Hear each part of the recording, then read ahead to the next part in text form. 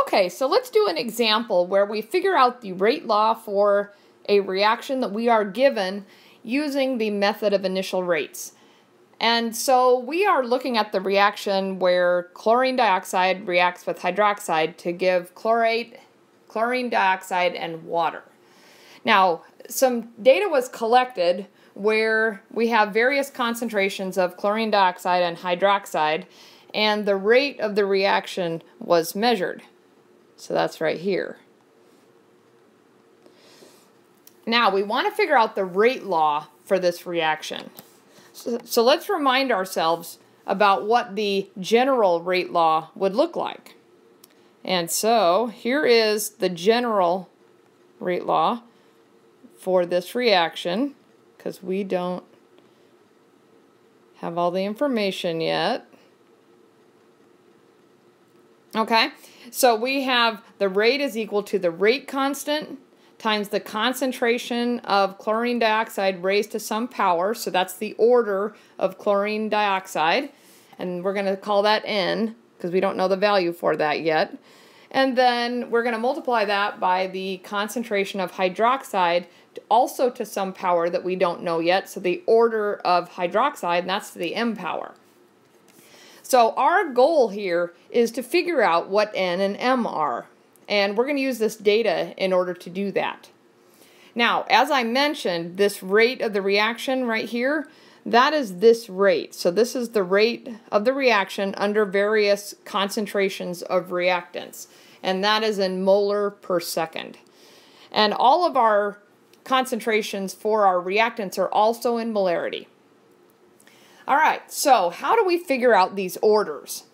So what we want to do is find reactions where the concentration of one reactant is varied and the other one is held constant, and then we're going to look at the effect on the rate. And so let's look at chlorine dioxide first. So let's change the concentration of chlorine dioxide and keep hydroxide constant. So look at that table and find two experiments that fulfill that requirement. Okay, so if I'm looking at this table, then I see that experiments 1 and 3 keep hydroxide constant, and I look over at chlorine dioxide and I find out that that concentration was doubled. So we double chlorine dioxide and we hold hydroxide constant, and then we go over here and we look at what happens to the reaction rate. So if we divide 1.04 divided by 0.62262, we're going to get something right around 4. It actually comes out to 3.969 if you do that division. So basically what that tells us is when we double the concentration,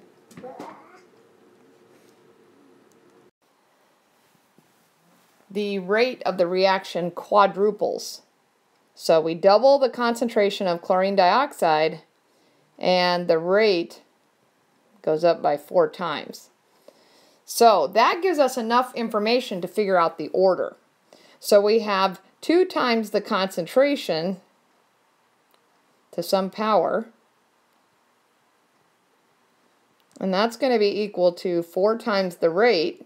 So I'm going to put in a 4 there. And when we look at this relationship, then the only number that makes sense, that makes this equality true, is 2. If we raise 2 to the second power, then that is equal to 4. And so the order of chlorine dioxide is 2. So when we double the concentration of chlorine dioxide, the reaction rate goes up by 4. And that tells us that this reaction is second order in chlorine dioxide. Okay, so now we have a little bit more information to put into our equation. So we have rate is equal to K chlorine dioxide to the second power.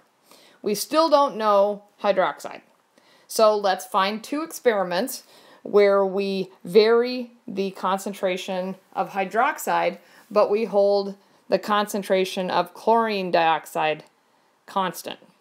Okay? And there are actually two different reactions that you can use, your choice.